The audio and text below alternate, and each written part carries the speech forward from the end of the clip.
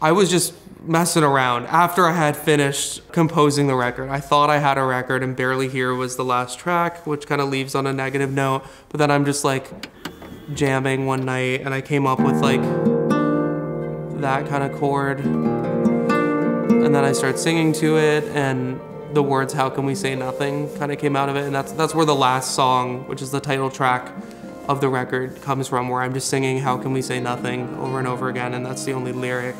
I think that came out of a more personal version of that statement. Like, how can we say nothing about the things in our lives and what we're going through? But, I think given like the context of what has happened in the last, 5-6 months, like I am Palestinian. Of everyone in my family are refugees from that issue. My grandparents are on the album cover, and they were survivors of the ethnic cleansing. And these are stories that, I've been surrounded by my whole life. Like I think the album kind of assumes a double meaning now, just given that. Like, and it's not a conscious thing. I wasn't trying to make necessarily like a political statement, but I understand how that it's inevitably going to read that way. And I'm like cool with that, because like, how can we say nothing about, a literal genocide that we're watching, especially when it's close to home.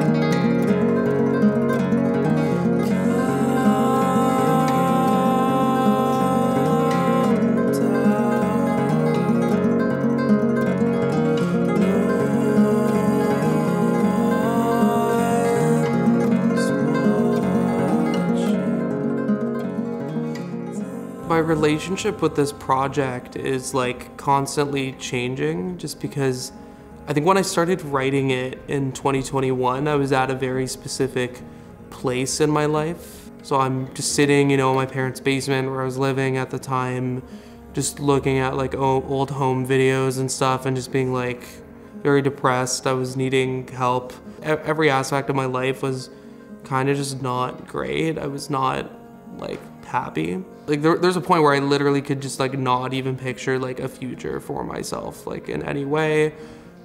And I think a lot of these pieces like came out of sort of those feelings. And now I feel like I have a very different relationship to this music, and I'm able to just look at it for the music and for just like the gratification of having finished the project and getting to play these pieces. But I'm not necessarily in that like headspace anymore, and I'm in a very different situation in life in every way.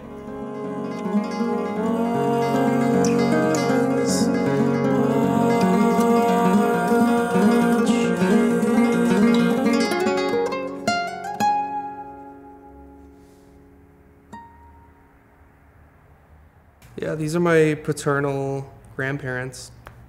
Like I said, they were survivors of an ethnic cleansing. They were lifelong refugees. Like I said, I didn't put them on the record cover for that reason, because I actually like selected this photo and even like ordered the records before the events of October, which it was more coming from like a nostalgic place of just like looking at my childhood, looking at my past. This image does not exist anymore. I don't know where the original photograph is.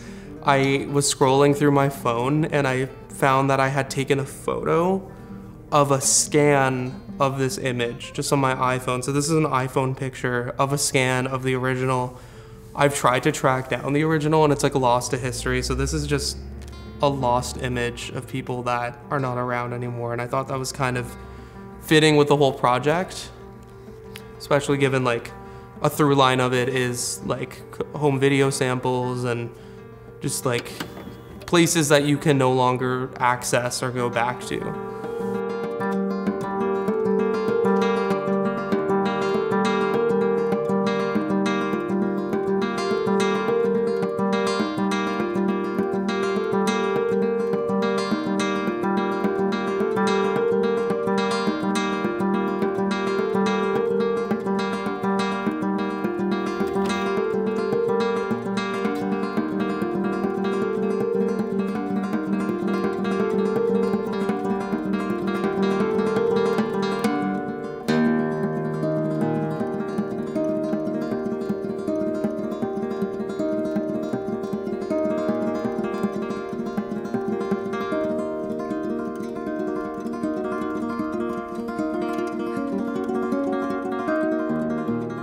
We recorded it mostly here. We did it in February of 2023, which was maybe not ideal conditions because we're in a uninsulated photo studio with the heat off in the dead of winter.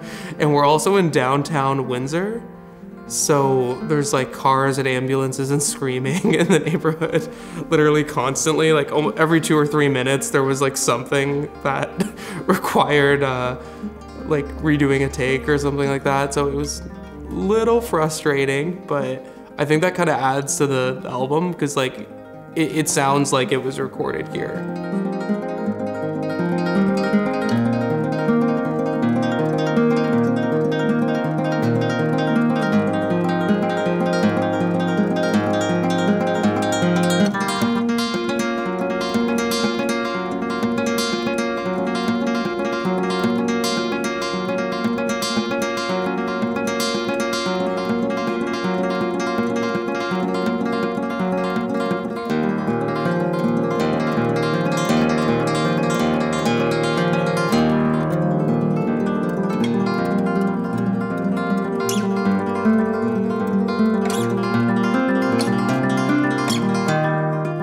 For me as a composer, if it doesn't come from a place of wanting to do it and loving it, then you're not going to sustainably like be able to practice and get things done. Like, yeah, I don't have to do it. It's not like being a musician makes all this money and all that. Like, you're kind of choosing to just like spend all your time working on this like esoteric thing that's just for you and your soul, rather than like being out there. I don't know, like I used to want to be a lawyer, right? I could have done that and made bank, but instead I'm like, oh, I'm in adult poverty and I'm working 4 part-time jobs and I have a musical project.